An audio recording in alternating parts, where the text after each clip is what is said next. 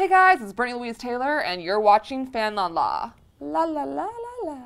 There is someone that I need to apologize to. They always feel like I just sit on them and smother them, but it's not on purpose. But I just want to know if you'll forgive me. I just got off an 8-hour plane ride. My butt hates me. Click thumbs up if you have a body part that you need to apologize to. I started my YouTube channel because I wasn't working, so I hired myself. That's basically what happened.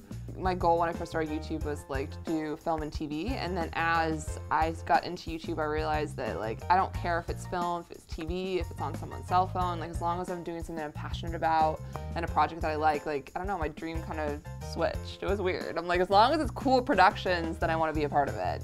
If someone told me that I had to stop my YouTube channel to do a TV show, I don't think I'd say yes. Is that bad? I don't think I'd say yes. These my kids that I watch, even some of them are the same age as me and they're still my babies. I mean, my little chickies.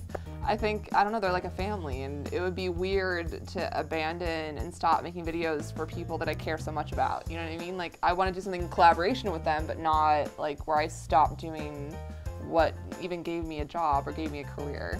My channel, it took about 2.5 years before it gained any momentum, and it was really my friend Shane, Shane Dawson, it was stuff that he did, the videos we did together, and he kept shouting out and pushing, and it was videos that we did, and so I mean that was it took 2.5 years. I think that was in 2009 is when I finally started getting views, and it just feels like a monopoly. It doesn't feel real. But then you'll go to the grocery store when someone recognizes you, you're like, they're real people. I think the overall message in my videos is just, I think it's a lot about people believing themselves and having self-confidence and being yourself, and not trying to fit into the mold, because I don't fit in. So I'm very much I don't fit in, you don't have to fit in, let's just all not fit in together. Thanks guys for watching, and be sure to check out my channel. It's youtube.com/Brittani Louise Taylor.